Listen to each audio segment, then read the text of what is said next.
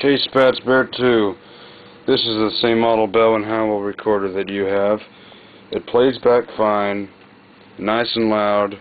The recording is very weak, not distorted. It does erase. Bias does work, but recording is extremely weak. Wanted to see how the circuit board looked.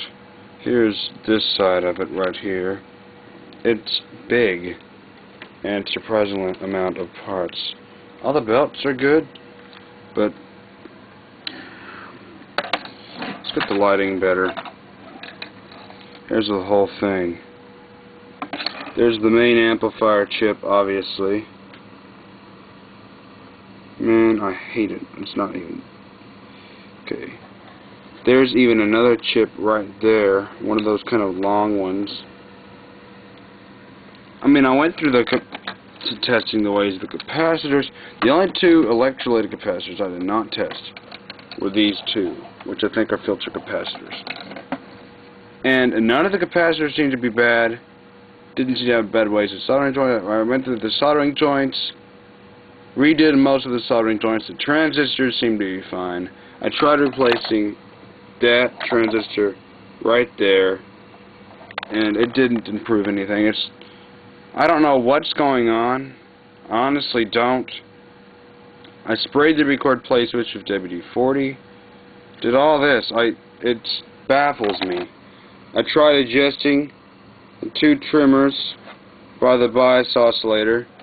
Didn't improve anything. I think that these with the 333 on there, I think that those are inductors. There's the bias coil. I replaced even some of the capacitors. As you can see, the ones that aren't light blue are the ones that I replaced. And I honestly don't know what's going on.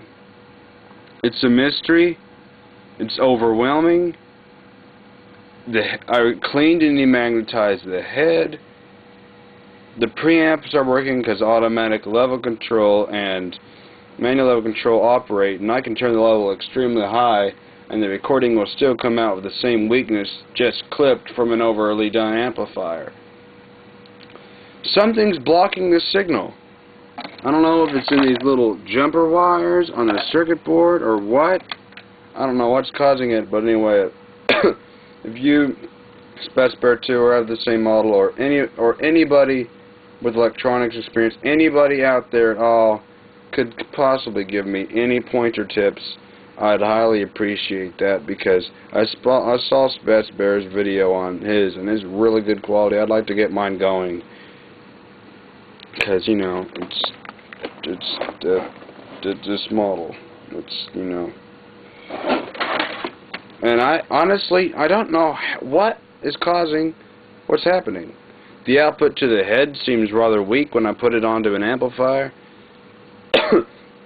I honestly don't get it. It's overwhelming. So, just thank you for watching.